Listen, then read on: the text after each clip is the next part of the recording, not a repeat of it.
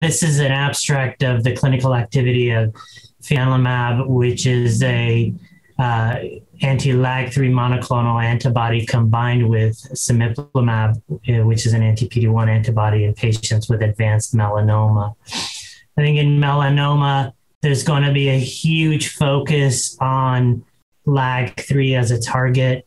ASCO was one of the first places where Paula Cierto showed that you can reinvigorate T cells by giving LAG-3 along with PD-1 and restoring immune function. These are first-line and second-line trials.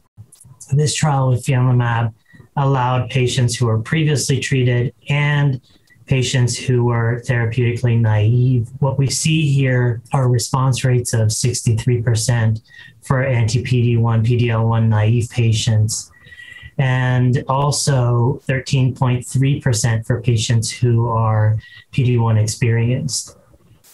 This is in line with what we've seen in other second line, but the first line data is important.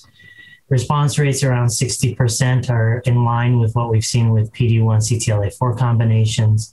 The caveat here is these responses are durable, similar to other combinations, but the toxicity is less than what we've seen with anti-PD-1, anti-CTLA-4. I think as we go forward, drugs like Fianlimab in the targeting of LAG-3 are going to have a huge place in melanoma and then move into the care of other solid tumors and slowly try to answer the question of what's our first line therapy? What do we give for patients who have recurred after adjuvant PD-1?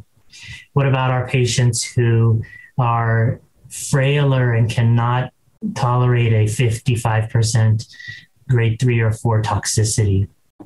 ASCO 2021 features this abstract with Fianlimab, but also the Relativity 47 trial looking at first line versus nivolumab of LAG-3 and nivolumab.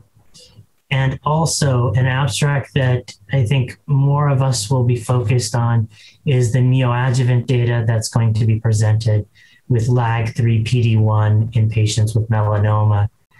This abstract shows high pathologic complete response rates and low toxicity. So slowly you'll see LAG-3 coming into therapeutic regimens for melanoma and other solid tumors. We have clinical trials now looking at not just combinations with PD-1, but triplets with anti-LAG, anti-TIM, and anti-PD-1 in refractory population patients. So this will be an ASCO that focuses on LAG-3 therapy, and this poster of Fianlimab and Cemiplimab in patients with advanced melanoma will be a major part of that story.